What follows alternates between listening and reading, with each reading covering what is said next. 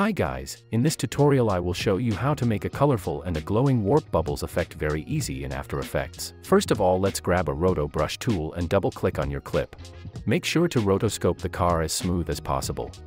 Once you are done, click on freeze button. As the freezing is done, we can close rotoscoping window and go back to our main composition. Let's duplicate the clip 2 times. Now select very bottom one and delete roto brush effect on it. Select the middle clip and rename it to warp bubble. Let's apply turbulent displace effect on that layer. I will solo warp bubble layer so we can see the changes and an effect better. Note, do not copy my settings, because the clips are different and my values may not work for you. I just show you how to achieve that effect, and with the values, make sure to play around until you will be satisfied. I will bump up amount to around 270. Now I will decrease the size to around 10. Let's bump up complexity to around 2 or 3.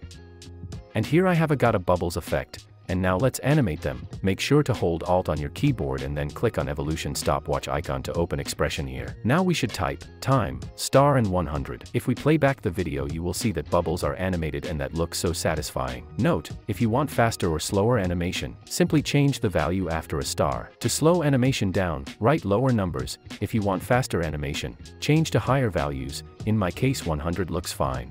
So now let's apply 4 color gradient effect and then make sure to change blending mode to saturation.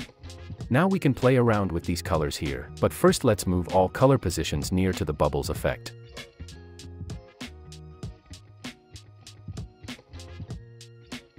Now click on each color and change the colors on your wish.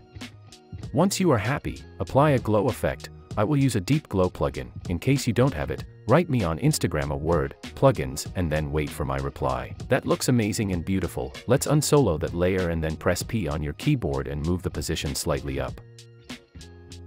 Let's quickly check it now. Looks cool to me. In case you want to change the bubbles effect, feel free to go to turbulent effect and play around with the settings.